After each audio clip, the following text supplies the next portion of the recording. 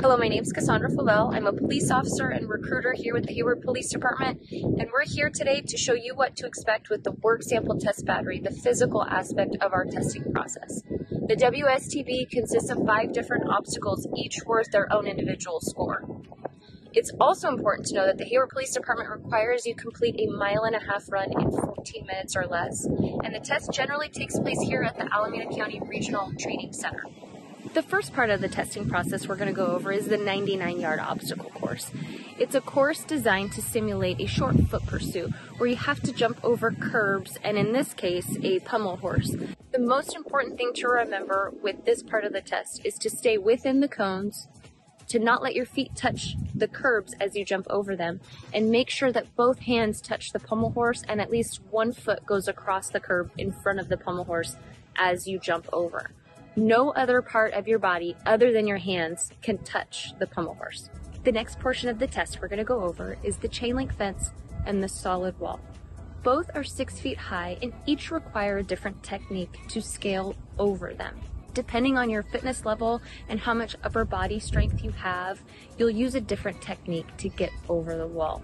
The test begins once you cross the first set of cones, and it doesn't end until you sprint past the second set of cones after you scale the wall.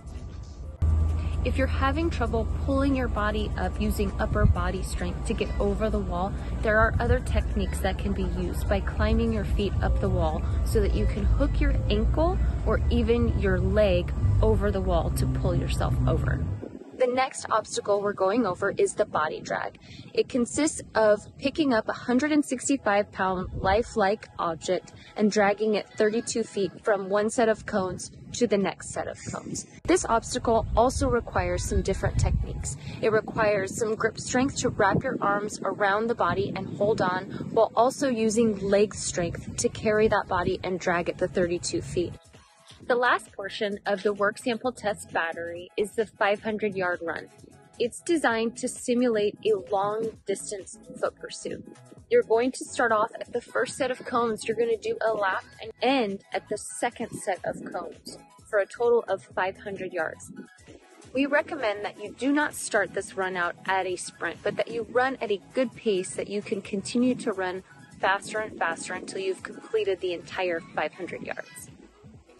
We hope this instructional video has been helpful to you, and we look forward to seeing you at the next test.